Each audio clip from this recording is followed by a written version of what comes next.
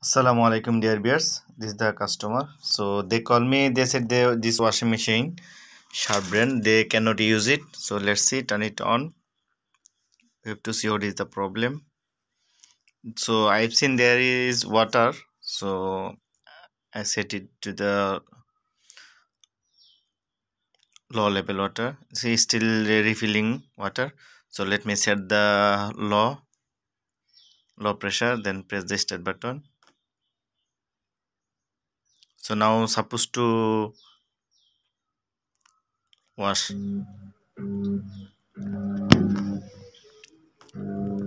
See, its motor is not washing, but it's making noisy only.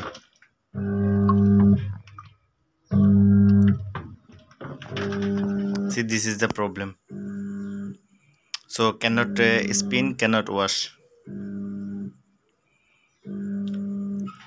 So in this case, dear viewers, I have to remove this back cover. There are some screws. Just remove this back cover. Then I have to find out what is the capacitor.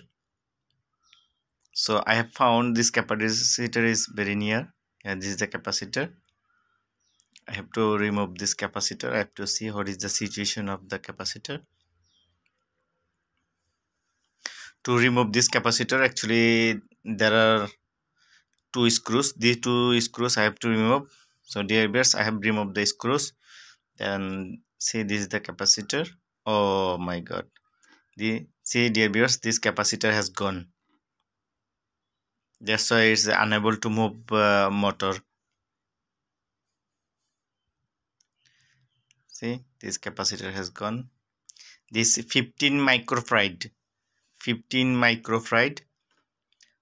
So I have to change. It's a 15 microfarad plus 5% plus minus. You can use it.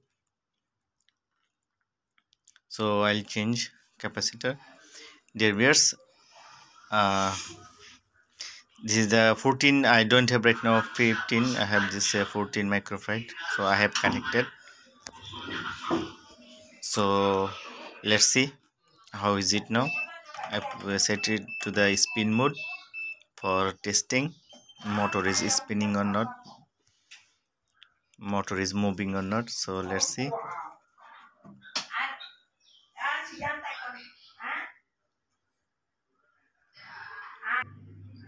Okay dear viewers, alhamdulillah. So this motor is spinning.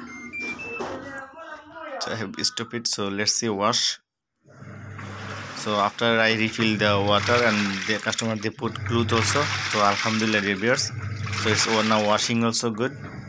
So all are okay now. So actually it was problem only this capacitor.